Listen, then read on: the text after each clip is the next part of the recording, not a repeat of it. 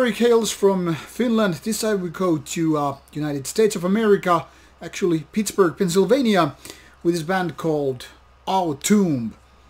Now, I was searching for basic information about the band when I was listening to the band and, figuring out their review. And one thing really crossed my mind when I was checking out the information and was started to me ponder, why the hell this band got 22% average on Metal Archives.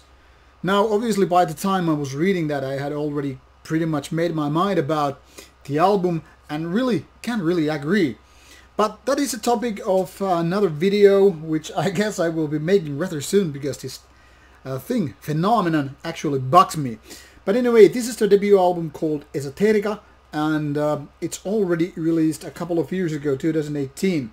The reason why I am still reviewing this old release, even though the band has a newer one out, actually 2020, is that I'm going through my backlog, and this was sent to me, I guess, in 2019. So, digging up some old stuff, which still deserves to be reviewed. So here it goes. This is released by a Russian label, Satanath, or was released.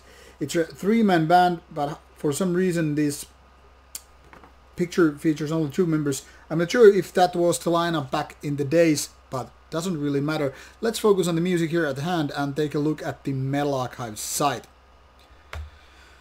As you can see, this is 2017 founded band. Here it has three members, and if you take a look at the lineup, it has these three members mentioned. No idea when each of these were joining the band.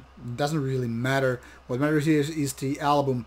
And curiously enough, like I was pointing out, this album has a couple of reviews.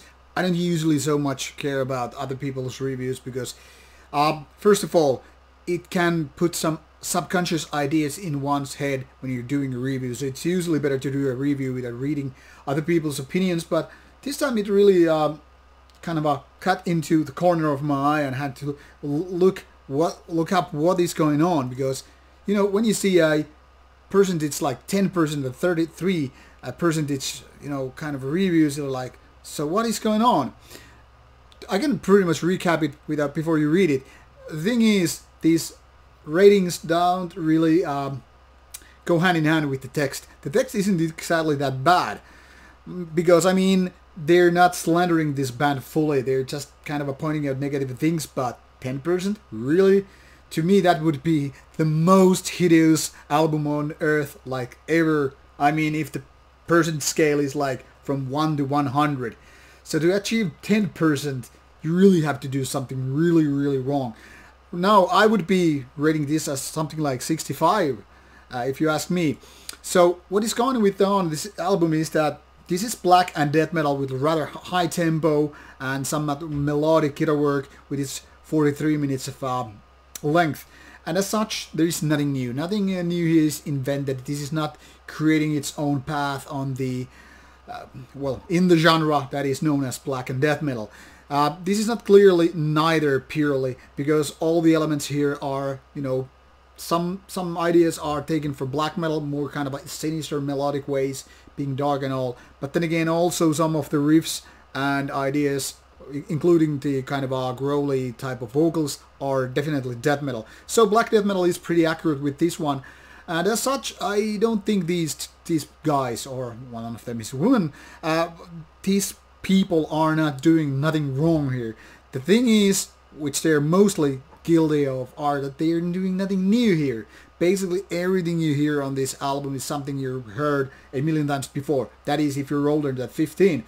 Now, that is not a big mistake in my opinion, considering that this is the first album, and so many times first albums, first demos and whatnot, they are the type of stuff that you usually kind of figure out what your vision is, what the music is like and all that stuff. So you have to kind of understand, in my opinion, give some slack about people doing the kind of typical mistakes with the first one. Now, that is not to say that you are not allowed to say critical words, be nasty about it if the album is full of shite, but that is not the case here. I mean, this is, in my opinion, better than mediocre album, because it's not bad. There's nothing wrong as such. The production is a little bit lame, because the drums sound like a machine made and the growly vocals are very monotone. There is no variation, no diversity at all. It's like from the beginning to the end.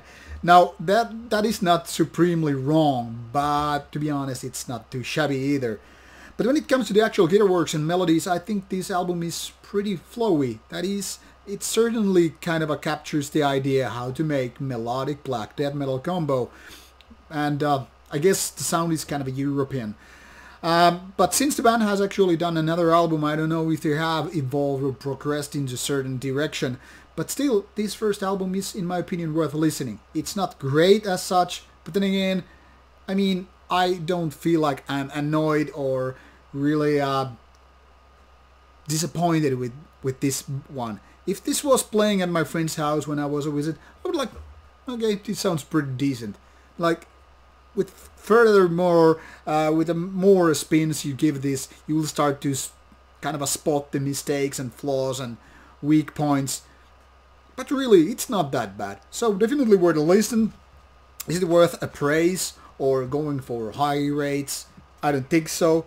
But still, definitely worth listening. So give this one a chance if you think melodic death black metal is your cup of tea in the first place. And if not, well, can't say I didn't warn you. Anyway, take care, give it a listen, and bye-bye.